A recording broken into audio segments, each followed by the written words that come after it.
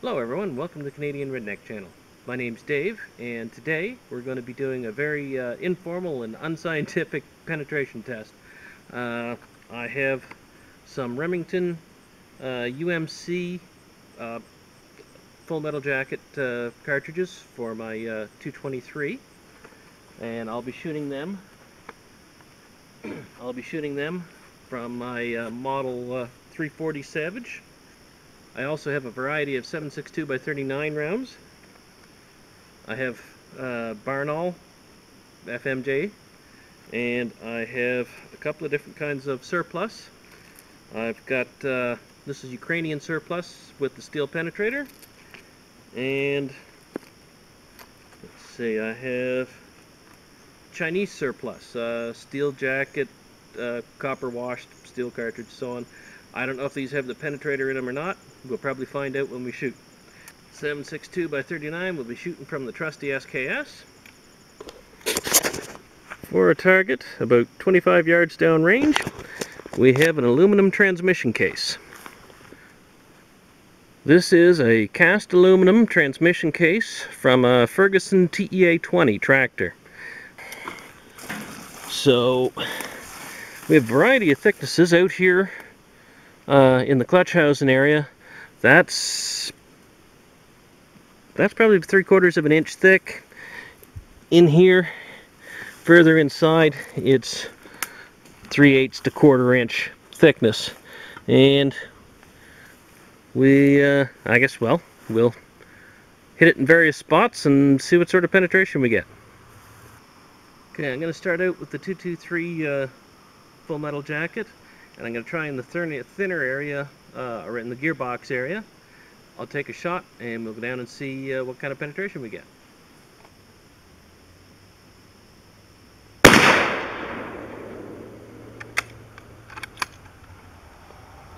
Empty chamber. And we'll go have a look. You can smell the aluminum down here. There was kind of a cloud of dust coming in. You probably couldn't see it on the camera, but you can see we definitely got penetration. It is pretty much exactly the size of the projectile. And oh yeah, it came right out through the other side. Probably about twice the size of the projectile, and right on through the instrument cluster of this old, there it is, yeah, right on through the instrument cluster of this old dryer that I'm using for a table. Okay, well, definitely getting good penetration out of that. So I guess I will take a shot out here on the thicker steel, that is, or aluminum rather. That's about 3/4 of an inch there.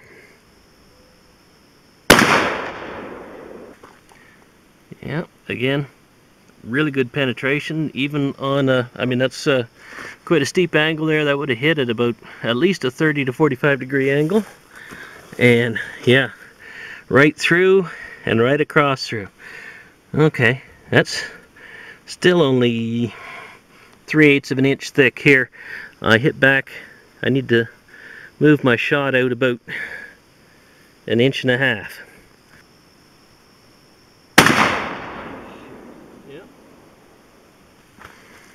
Okay, there we got a nice clean hit on the thickest part of that housing. It's about 3/4 of an inch there.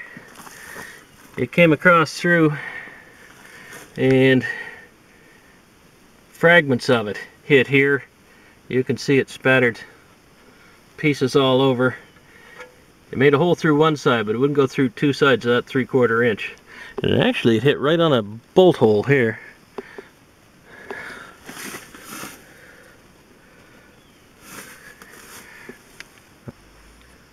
Okay, now I'm going to try a shot with the Chinese surplus. I expect the results should be pretty similar to the 223, just a bigger hole. I'm going to try in the thin part of the case right now, and we'll work it up too.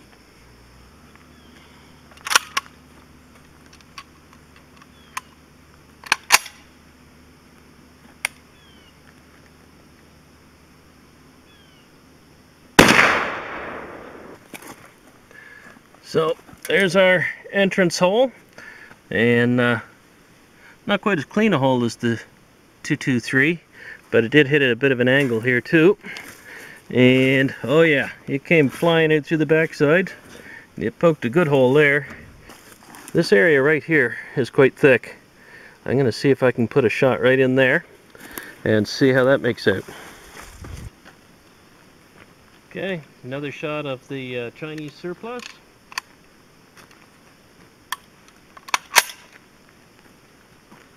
I'll try to put it in that bolt hole area there.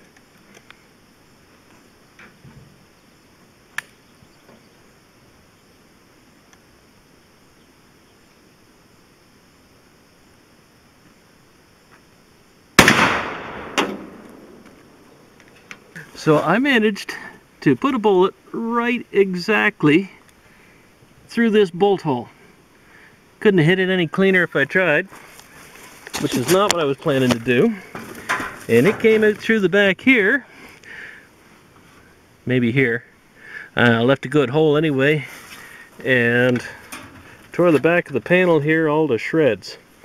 It ricocheted when it came in through the bolt hole and veered off to the right. Yeah, came off to the right and tore right through the panel here and off into the woods, not to be seen again. So I'm gonna have to try that again.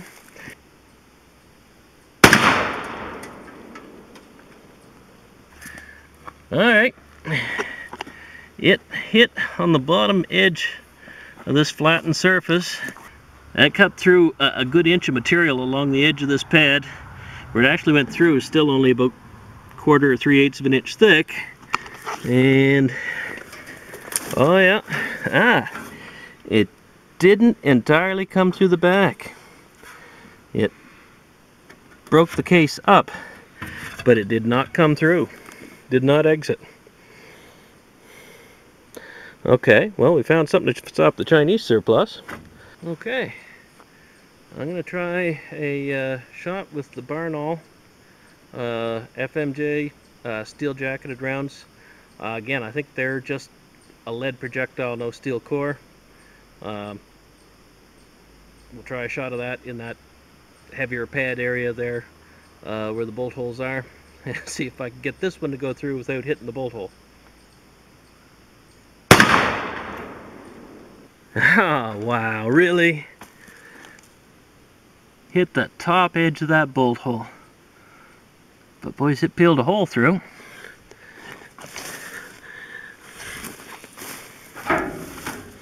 And did not exit. But you can see in here where it hit, it made a big gouge in the case there. I don't know if you can see that or not, but that is a hole. There we go, look at that line up. Clear through, went through both bolt holes. Damn. Okay, I'm going for my second attempt with the Barnaul FMJ. See if I can do it without hitting a bolt hole again.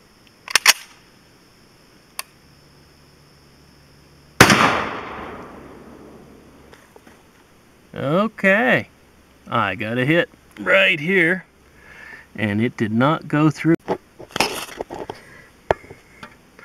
Okay, you can see right here is where it hit, and that hit actually right on this web that goes all the way across the transmission there. So you can see why that would not go on through. So really, to be fair, I like to should give that another try.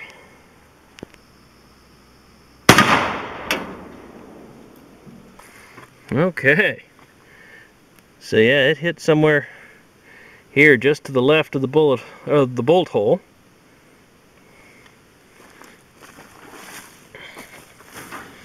And did not come all the way through. It made a good hole through here, but fragmented, and there's no marks on the other side of the case.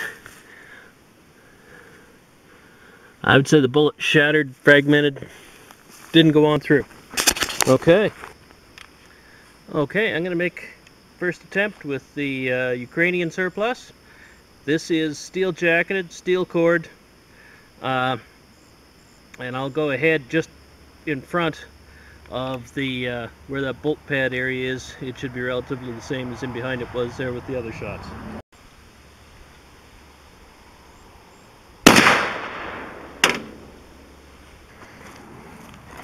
And nice clean hit, no surprises, nice clean hole. And boom, all the way through over here. Actually, you know, that's pretty thick stuff right there. It came all the way through, and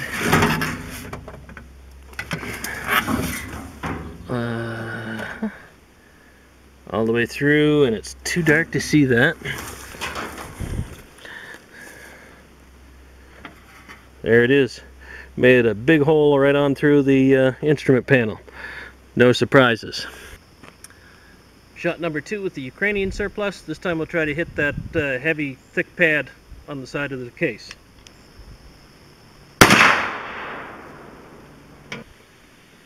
That shot with the Ukrainian surplus hit here right on the corner.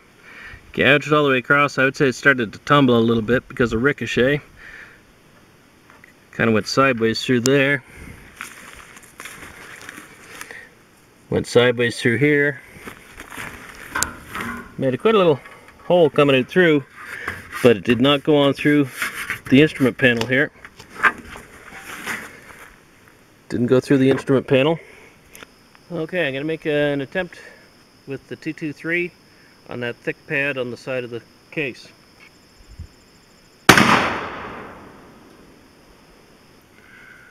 I tried 2 shots because I couldn't see where the first one hit. First one hit here, and the second one there. And they definitely went all the way through that part, right around the damn bolt hole.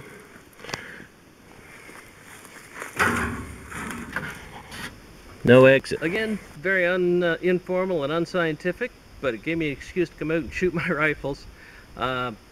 Certainly isn't hard to tell that you do get more penetration with the 7.62 than with the 5.56.